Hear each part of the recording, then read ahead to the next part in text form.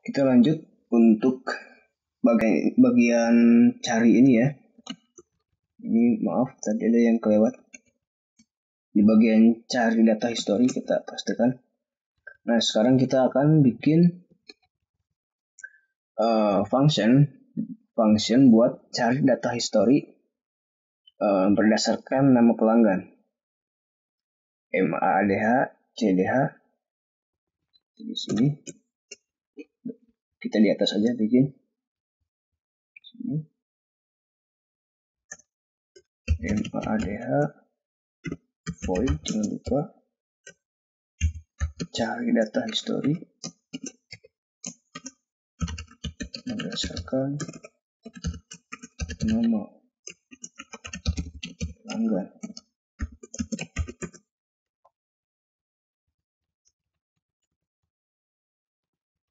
Panggil di sini dia MADH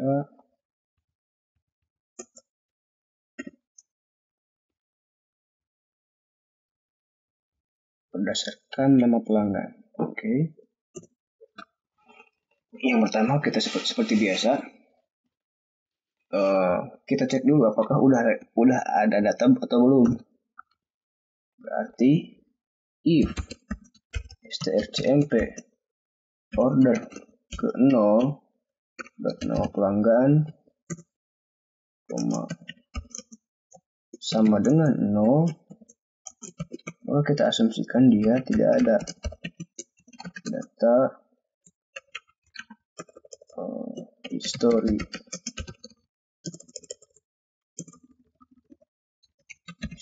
pemesanan masih kosong.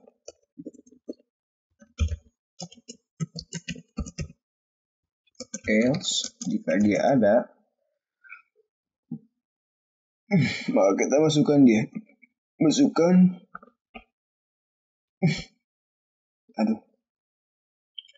printf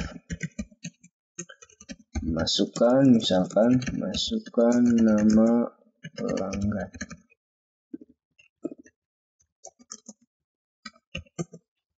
Kita bikin variabel baru namanya cari pelanggan, misalkan 100 scanf persen /n cari pelanggan. Oke. Di situ kita baca semua data pelanggannya sampai yang terakhir. Berarti while strcmp order ke i berarti nama pelanggan itu tidak sama dengan 0. Ini untuk baca sampai akhir.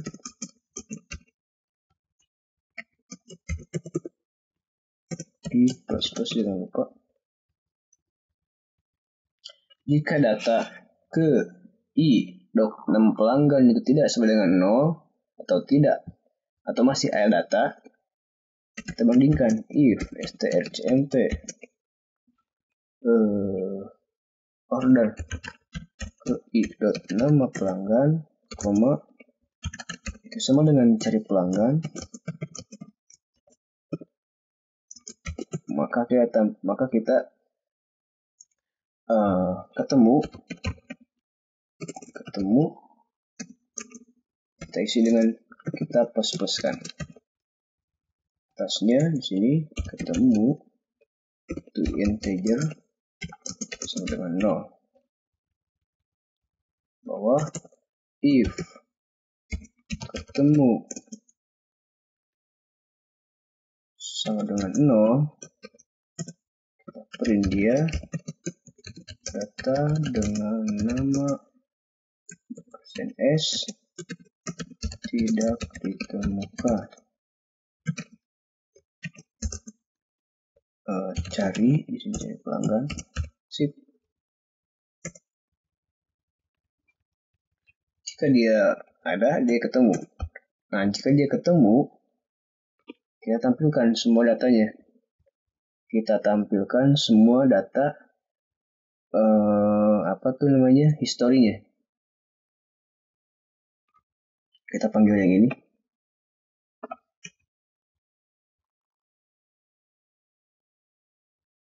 Kita bikin function baru, misalkan di sini namanya void maadh cdh admin atur data history, cari data history, tampil gini aja.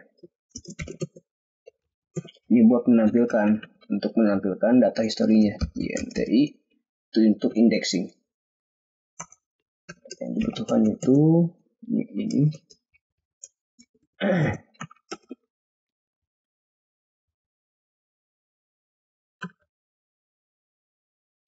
Oke.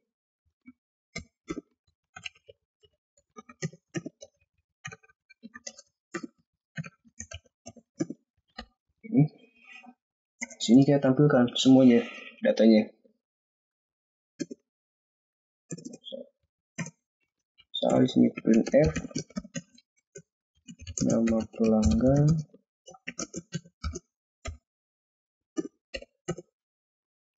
printf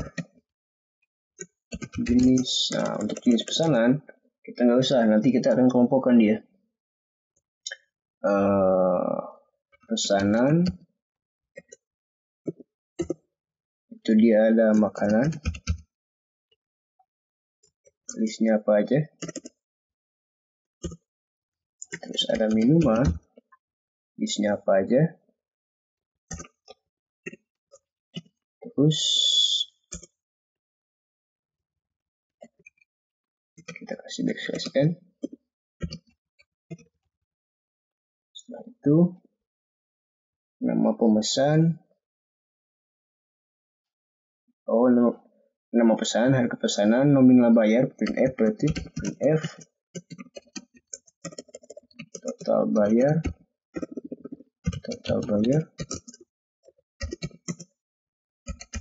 printf lagi nominal bayar, ini yang dibayar oleh nominal bayar, ini yang dibayar oleh user, oleh apa sih namanya, pelanggan. Terus printf jenis transaksi, ini nama pelanggan, ini gak usah pakai apa-apa, langsung aja %s backslash n itu order ke i nama pelanggan. Nah, untuk pesanan kita perlu untuk mengkoleksi dulu semua datanya. Kita koleksi semua datanya, kita pakai while str apa tuh namanya, pesanan itu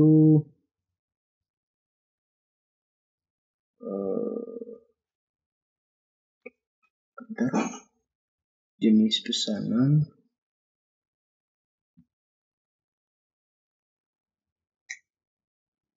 oke, order ke i jenis pesanan ke, misal ke j, jadi kita bikin lagi intj 90, selama tidak sama dengan 0, karena kan untuk jenis pesanan dia ada 1 atau 2, 1 untuk makanan, 2 untuk minuman. Di sini kita pisahin dia, if, jangan lupa j plus di sini, j plus, if order ke i dot jenis pesanan ke j itu dia 1, maka kita anggap ini sebagai jenis pesanannya adalah makanan. Else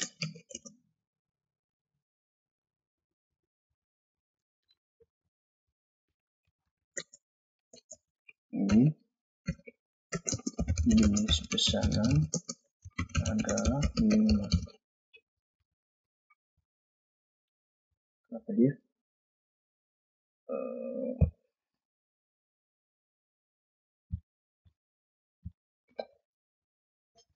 settingannya harus dirubah dulu.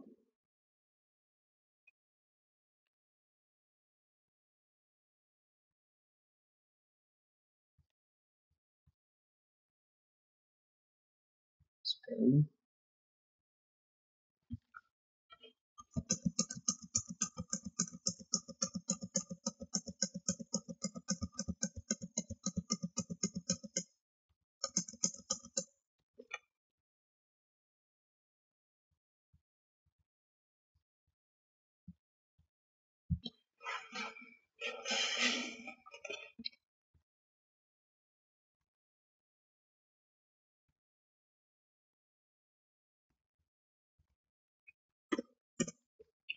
Nah, yang ini kita perlu untuk mengkoleksi data makanan sama data minumannya. Berarti kita di sini bikin variabel baru char data makanan, misalkan dia maksimal 100 datanya, panjangnya juga maksimal 100. Terus char data minuman dia 100 juga sama.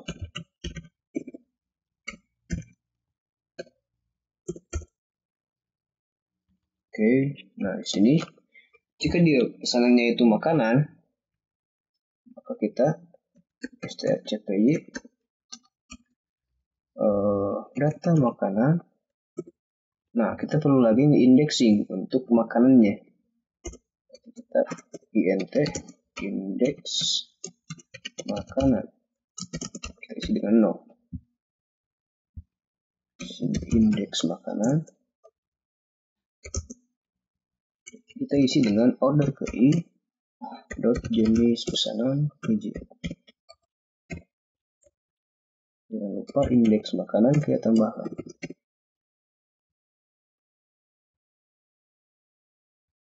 Maaf,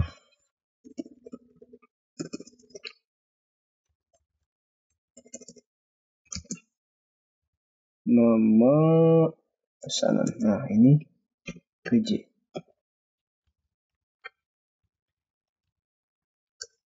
Jika minuman, kita kopikan juga strcpy data minuman ke. Nah, ini juga bikin indeks baru, int indeks minuman.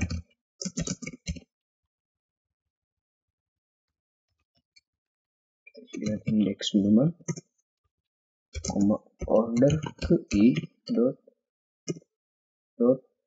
nama pesanan ke j.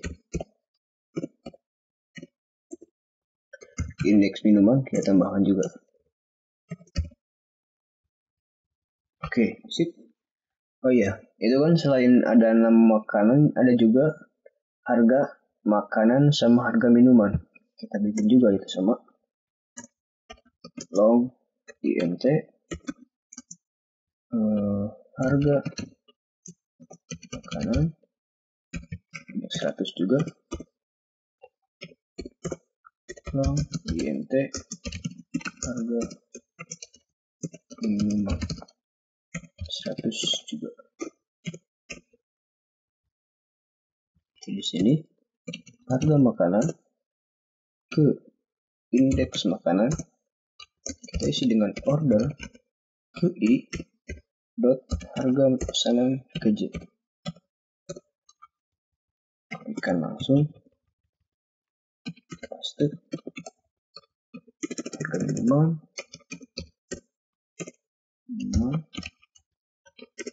indeks minuman.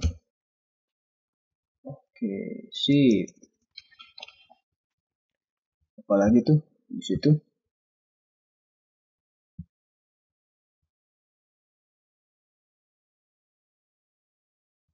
Oh iya, sini di mana tadi? Dicari. Sini jangan lupa pakai FF plus karena suka kacau.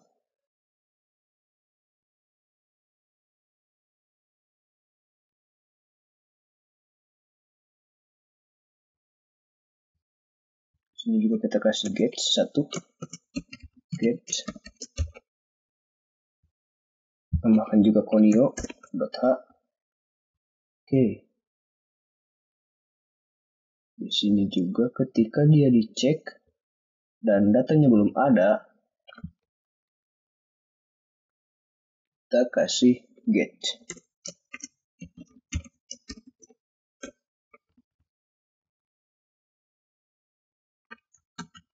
Oke.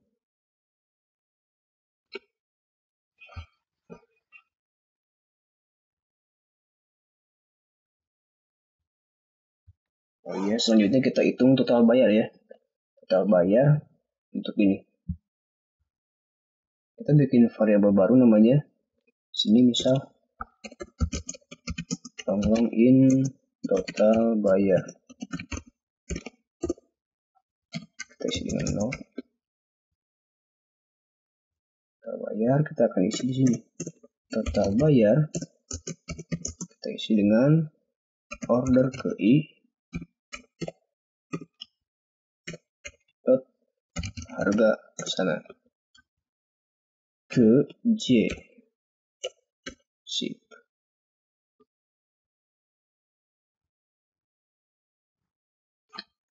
Oke.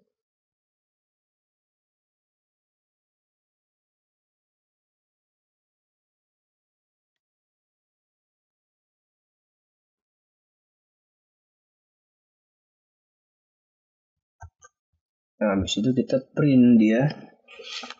Ini untuk data pesanan.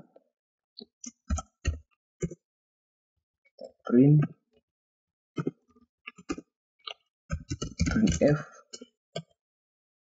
makanan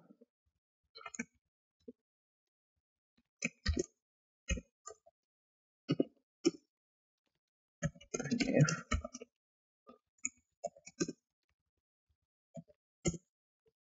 kita while sini kita baca semua datanya, jangan while, pakai for aja. For intk misalkan dengan 0 k lebih kecil daripada indeks makanan k plus. Kita bilang printf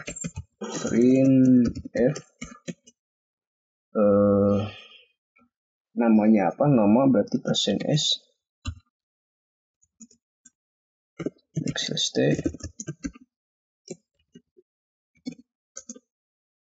persen ld %s untuk data makanan ke k,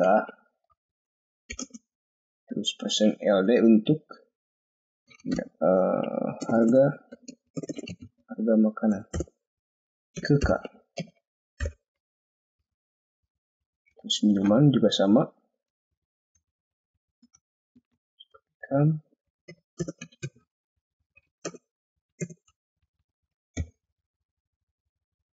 sampai indeks minuman.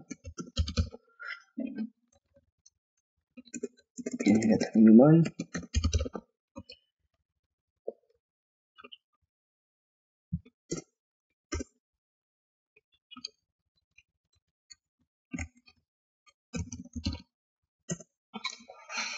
Sip.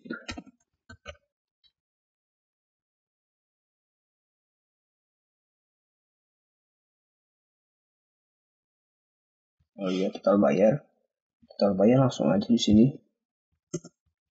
Kita kasih persen LLD slash n total bayar slash n juga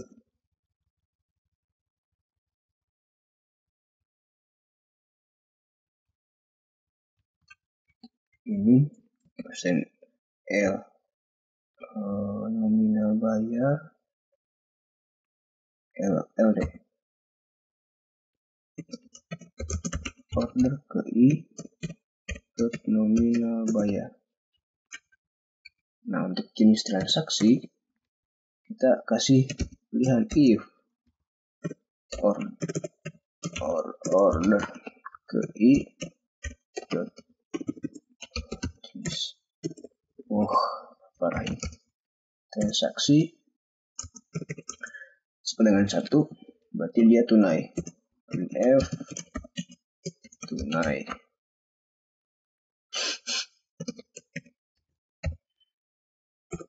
Else printf non tunai. Oke. Udah, itu aja.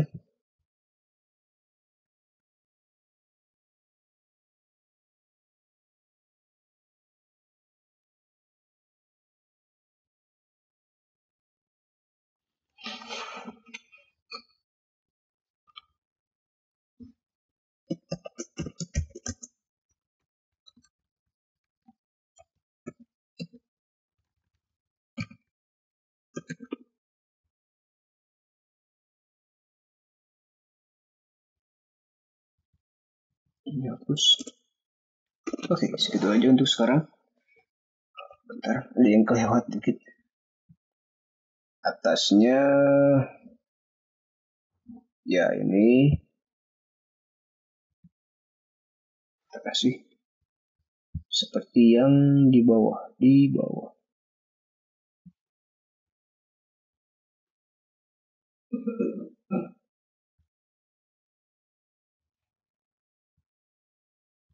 Mana bos?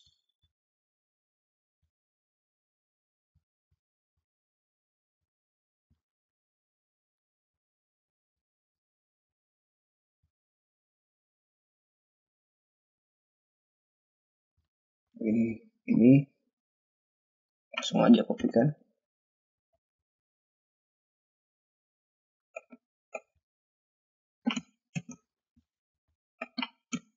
Sini.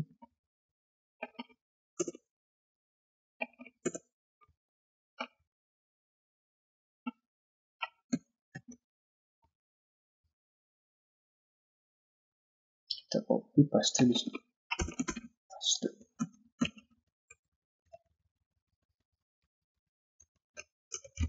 Data ditemukan.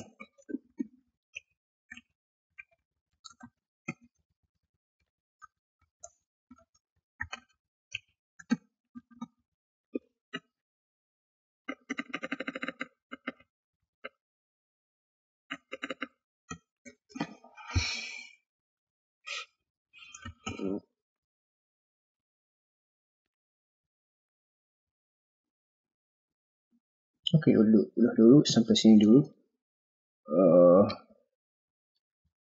Oh iya, belum bisa di running. Coba running dulu deh, biar kelihatan. Oh iya, belum dipanggil ya. MAADH CDH tampil. MAADH. Sini kita panggil. CDH tampil.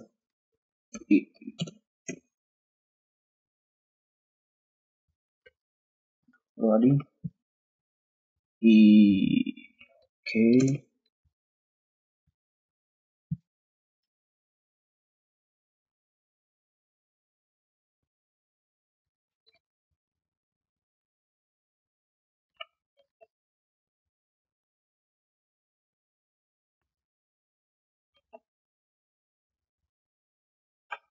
Biar lebih kebayang, kita coba running dia di command prompt.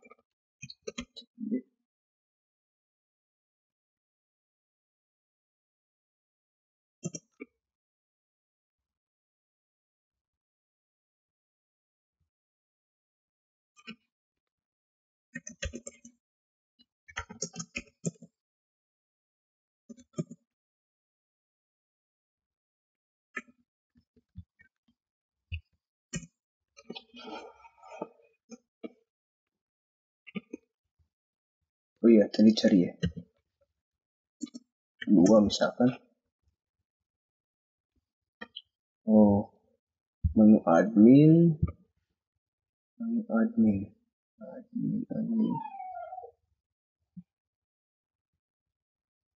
Ini tambahin juga kurung tutup 4 misalkan. Tampil. Nah, dia langsung keluar tampil history,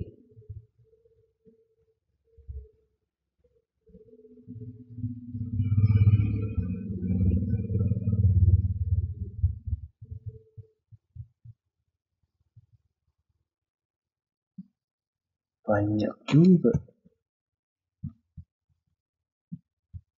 Tampil history, data masih kosong. Nah, ini kita kasih get.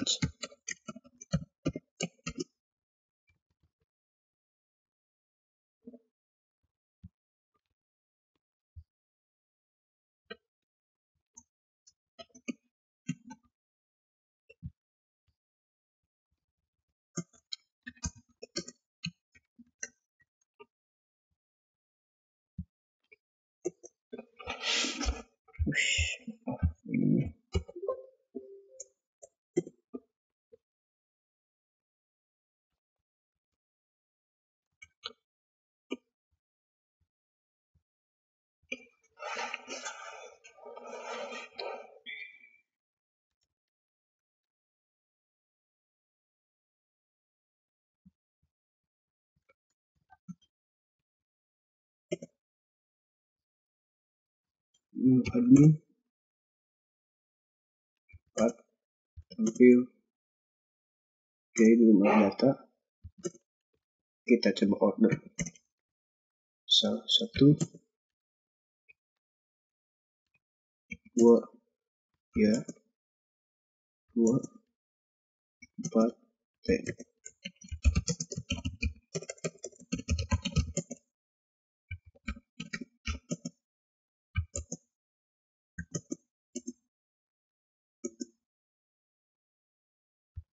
Admin 4 tampil. Oke,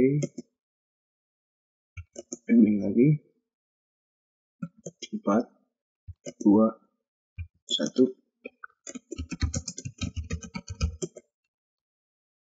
Nah, dia enggak nampil.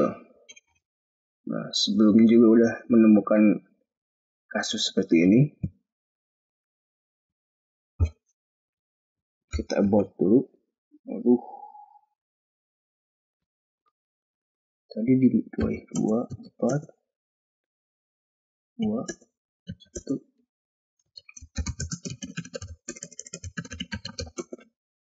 Nah, ketika dia menampilkan nama pelanggan,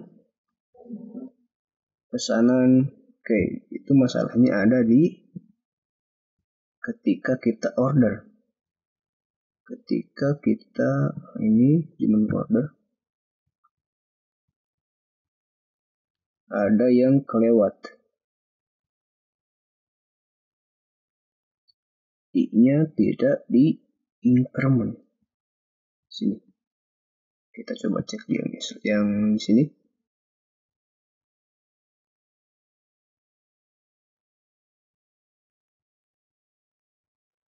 Ini menu order.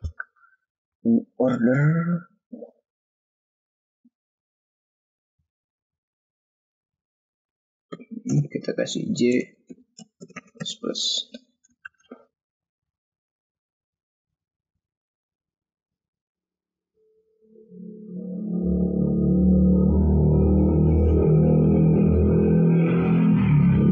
Dan juga udah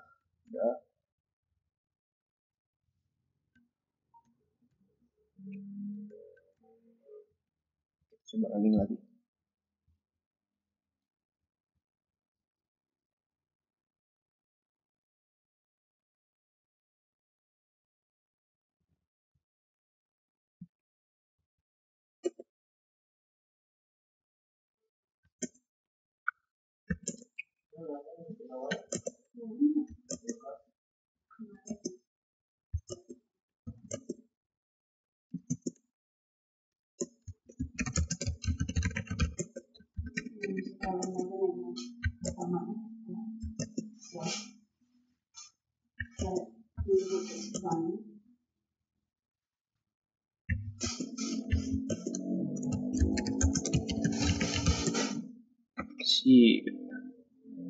Sesuai tinggal dirapikan lah, nanti gampang.